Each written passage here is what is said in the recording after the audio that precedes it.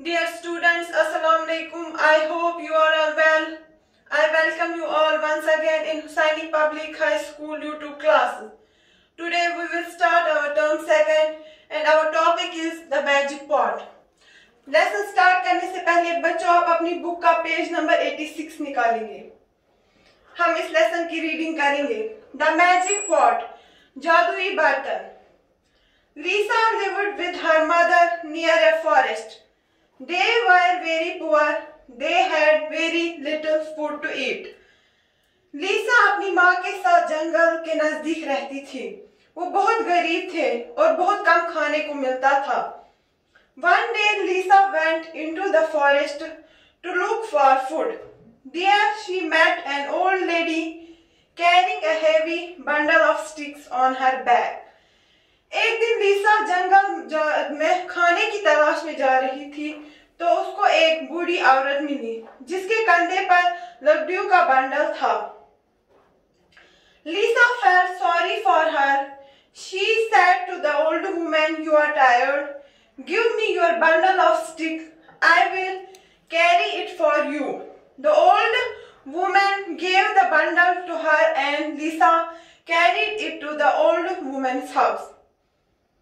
लीसा ने इसको देखकर इसको बहुत बुरा लगा इस बूढ़ी औरत को देखकर और उसने उससे कहा कि आप थकी हुई हैं, आप ये लकड़ियों का बंडल मेरे हाथ में दीजिए, मैं ये आपके घर तक पहुंचाऊंगी।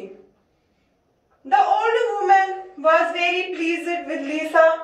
She gave her a pot and said, "Here, take this magic pot, little girl." जो बूढ़ी औरत थी वो उस लीसा के इस मदद से बहुत खुश हुई और उसने उसको एक जादुई बर्तन दिया। Whenever you want something to eat, say cook, little pot, cook. The pot will cook it for you. When you want the pot to stop cooking, you have to say, "Thank you, little pot. Stop now. The pot will stop cooking." इस बूढ़ी औरत ने लीसा को एक जादुई बर्तन दिया और कहा कि जब भी तुम्हें कुछ खाने को दिल करे तो इस बर्तन को कहना, ये आपके लिए खाना पकाएगा। और जब आप ये खाना खाओगे फिर जब इसको स्टॉप करना होगा तो इसके लिए कहना, "thank you little pot, stop now." तो ये बर्तन खुद ब खुद रुक जाएगा। Lisa was very happy. She thanked the old woman and ran back home with the magic pot. She showed it to her mother. Lisa ये देखकर बहुत खुश हुई और उसने उस बूढ़ी औरत का शुक्र अदा किया और अपने घर गई और अपनी माँ को ये जादुई बर्तन दिखाया। That night the magic pot cooked many tasty dishes for them. Lisa and her mother ate all of them. They were very happy. They gave food to their neighbors too. उस रात इस जादुई बर्तन ने इनके लिए बहुत सारी लजीज चीजें बनाई। लीसा और उसकी माँ ने वो खाए और खुश भी हुए और कुछ खाना अपने पड़ोसियों को भी दिया। One day Lisa went to play in the forest. An old man came to her house. He was hungry. He wanted some porridge. Lisa's mother took out the pot. She said, "Cook, little pot, cook."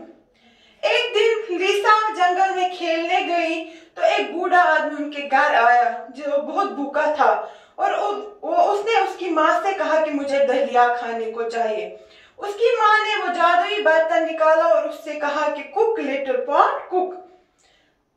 The pot started cooking. Soon it was full.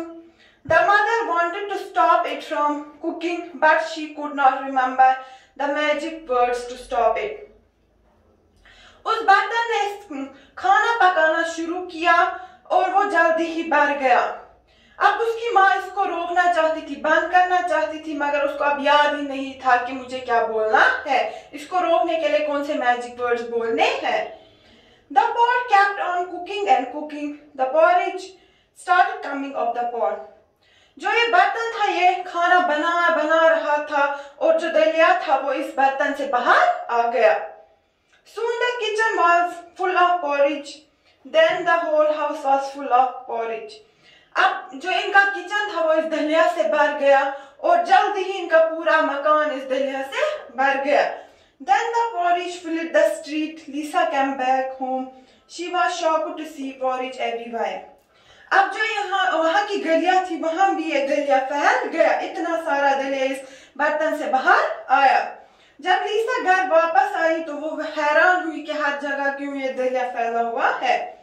She went into the kitchen. Her mother said, "Lisa, I forget the magic words to stop the pot. It kept on cooking porridge. I am sorry." Lisa quickly said the magic word. Magic pot, thank you little pot, stop now. At last the pot stopped cooking. लीसा की माँ ने उससे कहा कि मुझे भूल ही गया कि इसको क्या बोलना था रुकने के लिए, इसलिए इतना सारा दलिया बन गया। लीसा ने जल्दी जल्दी इस बर्तन को थैंक यू लिटिल पॉट कहा और जो ये बर्तन था उसने खाना पकाना अब बंद किया।